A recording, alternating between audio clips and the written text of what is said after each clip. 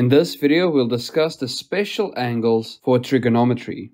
And we are going to use two different right-angled triangles to help us discuss the special angles of 45 degrees, 30 degrees, and 60 degrees for all three trig ratios.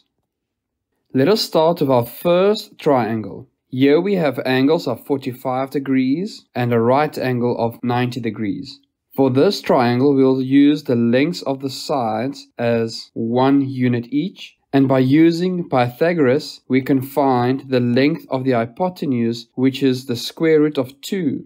And to help us find the trig ratios, we'll use the anagram SOHCAHTOA.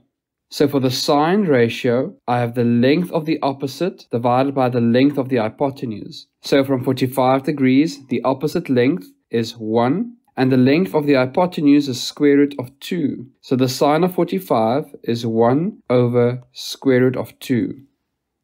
For cosine, I use the length of the adjacent side divided by the length of the hypotenuse side. So the cosine of 45 degrees is adjacent of 1 over square root of 2.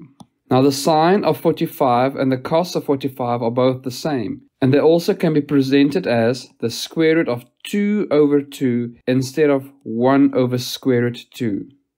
And lastly, we have the tan of 45 degrees, which is the length of the opposite divided by the length of the adjacent. So that is 1 over 1. And that is also equal to just 1.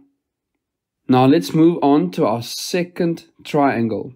The length of the one side would be 1, and the length of the hypotenuse equal to 2. And again, we can use Pythagoras to find the length of the missing side.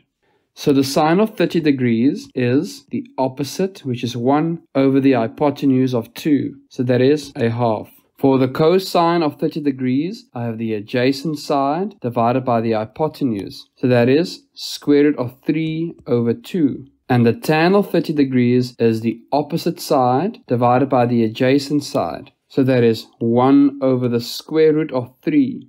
Now for the sine of 60 degrees, I'd start at 60 degrees. And the length on the opposite side of 60 degrees is the square root of 3.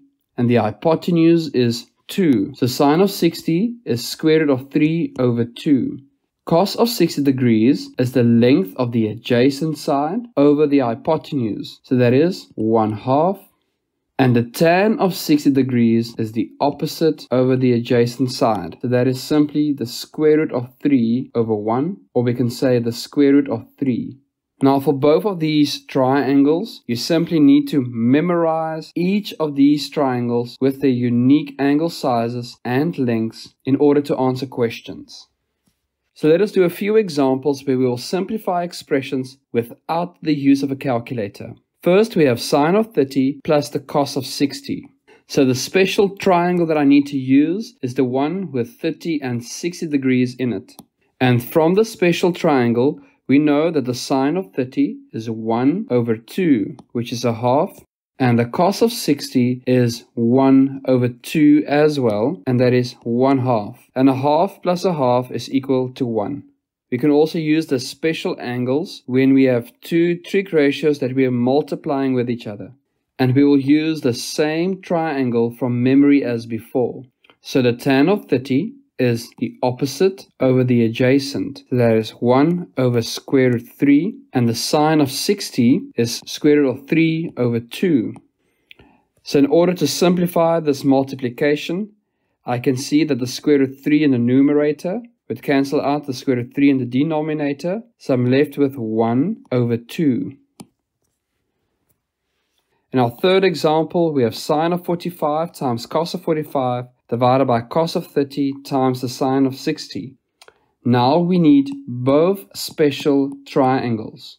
So I draw them from memory and I find all of these ratios. So sine of 45 is 1 over square root 2.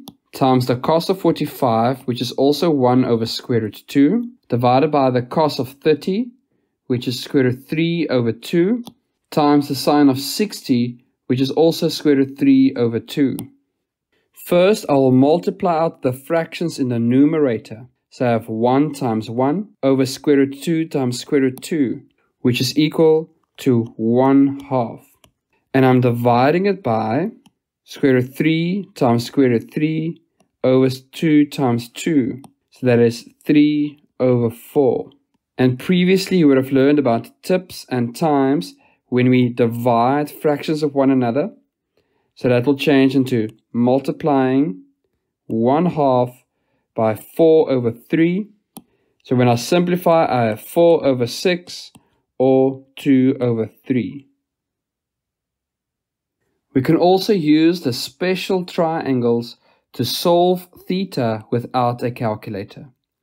So let's say we have 2 sine theta minus the square root of 3 equals to 0. What we want to do is isolate the sine theta by making it the subject of the formula. So what I did is I moved the square root 3 to the right hand side, and that became positive square root 3. And in order to have sine theta alone on the left, I divided both sides by 2. So I have sine of theta is the square root of 3 over 2. So from this ratio, I can identify that I need the 30-60 degree triangle. I also know that this ratio represents opposite over hypotenuse. So in this triangle, we can see that the hypotenuse is 2 and the angle size opposite square root of 3 is 60. Therefore, theta is equal to 60 degrees.